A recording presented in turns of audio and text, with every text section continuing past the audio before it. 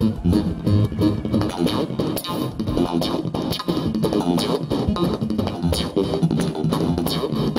a lot of what I record I wouldn't really call music, it's certainly sound. I love the sound of information.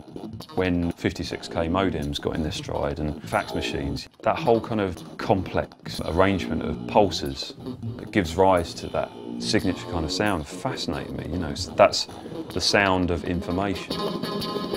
I just hear in detail. I hear in a multi-dimensional way, you know, it's aggravating. You know. I don't want that information most of the time, but it's there.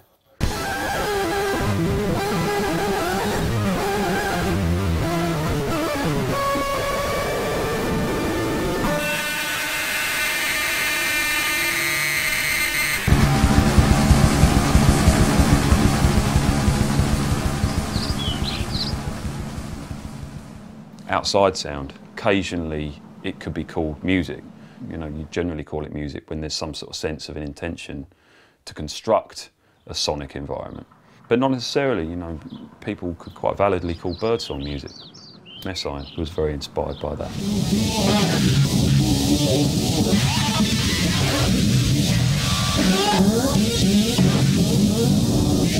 I can't help but think about things numerically. Music to me is numbers. Formulae are ways of combining groups of numbers, ways of combining patterns of numbers, sequences, you know, the whole thing. I think that's what makes it work for me, at least, is what I see music in terms of a grid or coordinates. And the studio is the same. If I'm thinking about assembling a piece of music, you know, with a sequencer and a mixing desk, and a sampler and a bit of processing or what have you, you should shut your eyes and still be able to see the whole thing. You should see, you know, every connection inside your head, and then you can operate things really fluently.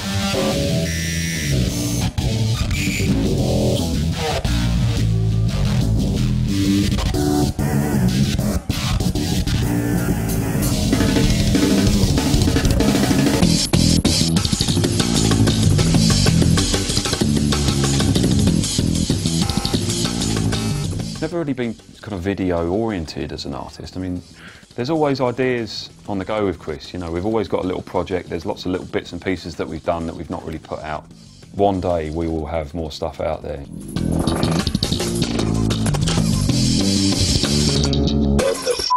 Daddy.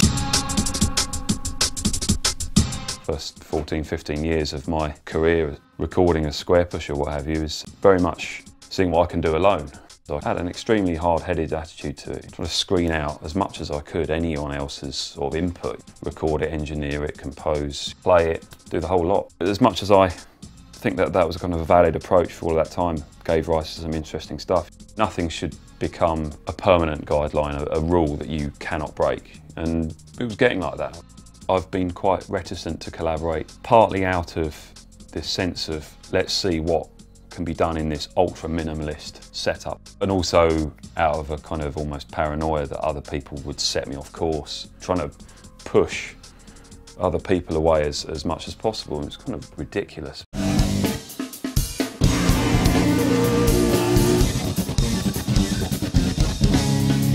It is learning to trust someone. Alex I absolutely rate. He's brilliant, an absolutely exceptional musician, but one of the funniest people I've ever met as well. I mean, initially started working with Alex on the basis that he was note for note replicating the drum parts on my tracks that we were using for the live set at the time. But now the relationship's developed a lot more, we've done a lot more playing together, we've done a lot of improvising. What we're doing now, I think, reflects a greater degree of his involvement, which is nice, you know, for once I can get someone else to shoulder some of the blame.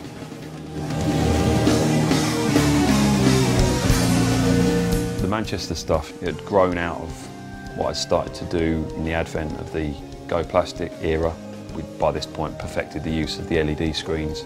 LEDs working on the basis that they show an image which is directly related to what you're playing on the instrument. So the idea of what we were doing is that we could sort of begin to improvise, change song structures around, and the visuals would follow us. So if there's an improvised section, it's completely locked to it, and that makes it feel so much more visceral, I think.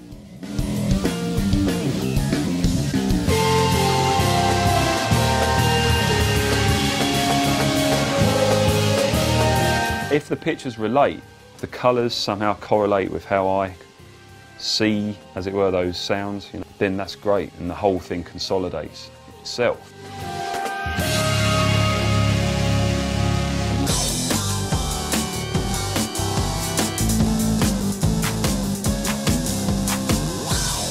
The magazine video, I had a big hand in that. That was using the LED mask, which is in the process of development. It's at present incredibly uncomfortable to wear. It makes you feel like you've gone insane from claustrophobia when you've had it on for more than half an hour. It's absolutely horrible.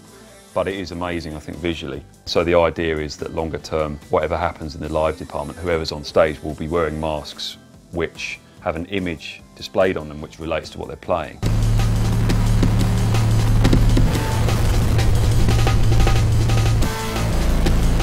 Diversion, which I've recently taken, the kind of cut down Show Leader 1 project, and that's what I'm now concentrating on. Longer term, there's the idea of getting the band out on the road, but this show came up and really wanted to do it, felt couldn't in any way turn that down. But at that point still there was no sort of real potential for doing the kind of full sort of live show with the band and stuff, so chose a kind of intermediate path, which was basically, instead of 5 people, it's just Alex and I, giving him a load more responsibilities, playing not just an acoustic kit like it was before, but actually triggering loads of the sounds. He's got loads and loads of sort of samples and breaks and things, a set of DSP algorithms so that, you know, he can kind of warp sounds in real time. Like me, you know, he's doing the work of about 3 or 4 people in one go. It's just like revealing how much can be done just with the 2 people. I've built the set so that it is very flexible, so there's a lot that can happen on the spur at the moment. As we get on, I think the potential for it is absolutely immense.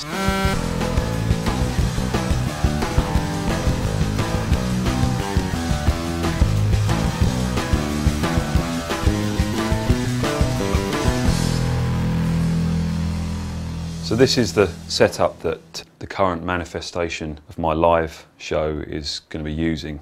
All of these controls, which are situated on the floor, basically allow me to have a wide range of control of the sound of the guitar, sounds which are generated from the guitar either on a processing basis or alternatively processing signals which are triggered from it along the lines of generating MIDI from the guitar. So both switches are ring modulator in and out.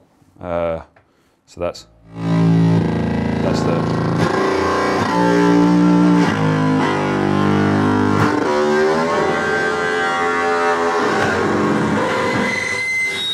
If I drop the pedal all the way forward, then that increases the modulator frequency of the ring mod. So